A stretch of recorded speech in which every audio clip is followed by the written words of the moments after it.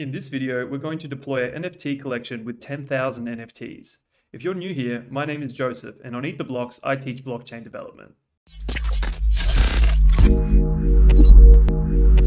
The first thing we need to do is make sure our metadata is structured to scale to 10,000 NFTs. So you'll want to create two folders. The first will be called images, and the second will be called JSON. Inside these folders, we're going to label our images from 1 through to 10,000, and then we'll have to do the same thing for the JSON files. It's important to note that in this example, I'm just using 10 images, but it's the exact same process for 10,000 images. You can see that my images are just numbers from 1 to 10, and that the JSON files are just describing each image. What is special inside this JSON file is the CID reference in the image link. This is going to be the link to our images folder once we upload it to IPFS. So now let's complete step 1 and upload our images folder to IPFS. To do this, we're going to use a service called Pinata. So if you have never used it before, go ahead and sign up. Once inside Pinata, we can select our folder to upload and give it a name. After it is done uploading, we will see that it has generated a CID for us.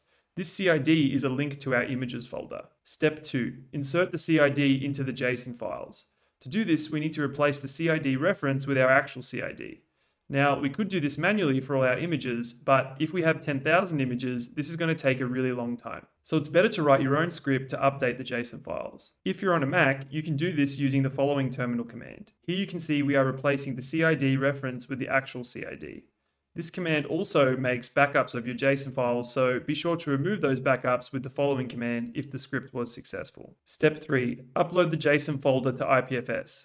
Go over to Pinata and upload the JSON folder the same way we did for the images folder. Step 4, insert the CID into your NFT contract. Here you can see I have Remix open and I've created this really basic ERC 721 using OpenZeppelin. We're going to need to override the token URI function with the following code. Then you're going to have to insert your CID here. Now that everything is done, we can deploy our contract onto the Goerli network.